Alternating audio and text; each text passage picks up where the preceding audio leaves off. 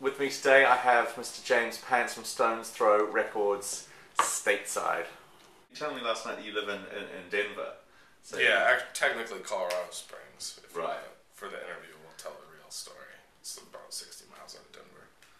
Okay, and what's that like? Is that quite that's a small place, a town or a village, or a village in America? It's a hamlet. Hamlet.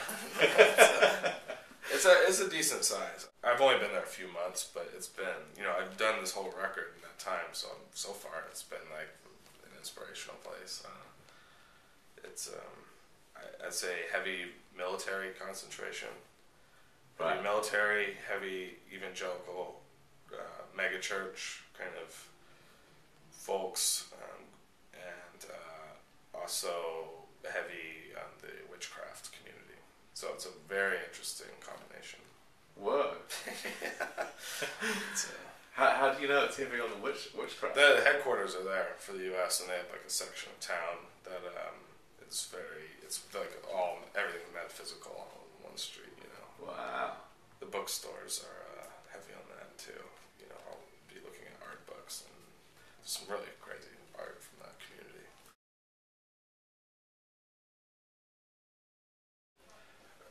That whole realm, it's hard to say just topic, but that whole realm of the imagery and heaven and hell, it's always been kind of on my mind. My parents are both Presbyterian ministers, and right. So I've always kind of swung back and forth with, in the past, like belief or then disbelief and guilt, and so it's just it's always been just of interest to me.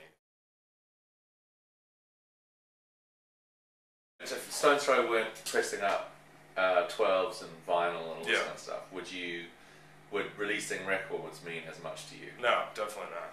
I mean, it's definitely the physical aspect for me. Like, for instance, I've got a digital library, but all those, for the most part, are on record, or if they're not, I must get the record as soon as possible. That was my entire mission from the get-go. Like, my life goal was to release a 7-inch record, just one. So, I mean, Tick. I would like to stick with 7s, LPs, and cassettes, really, for the most part. Just the stuff. And not in a nostalgic way, but I just think those formats are the most special for most people. CDs are okay. But Yeah. Have you done a cassette? yeah, 7 Seals came out on cassette. Crazy. It's nice to just hear the little jiggle in the case. And I like cassettes, too, in a way, like LPs, because you can't really skip. Albums, there's a flow to them. CDs, a lot of times, it's that instantaneous thing. I don't like the songs, but, with a cassette, you can kind of see how they all fit together. So James, this is your little studio setup for Red Bull. Yeah. At Red Bull, I should say. Now, talk me through the bits of equipment and what you use them for and why you love them. Well, should we start with the Juno? Sure. This one, I will say on record, I do not love. Everybody uses this one. The Juno is probably the most boring piece of equipment I have in here. However, a lot of people really love it. It's the classic, you can, early mid-'80s R&B keyboard. It's just next to the mini mode. It's just the color scheme on it's really good, and the wood paneling. And the participants really love it. So a lot of people use this thing, and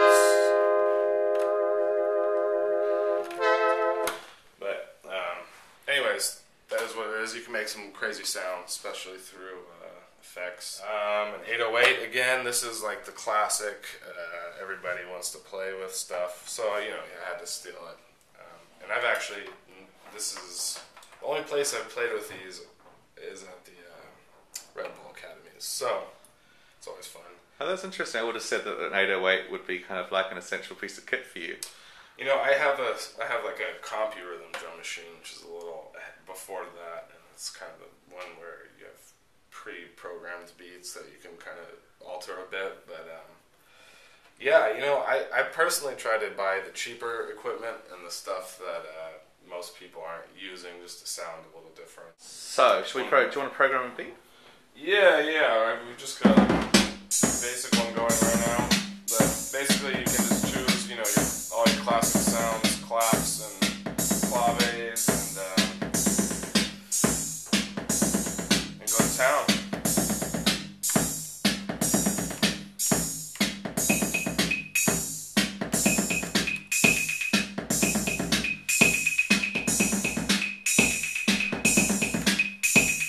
Speed it up, you know.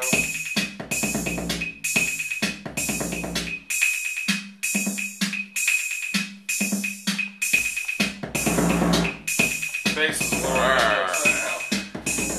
so we got that going. We've got a mini Mogan here that you play on the floor. One of the more wicked early synths. I'm going to play one note at a time on this, so that's the catch, but get some good Silver Apples kind of bass lines.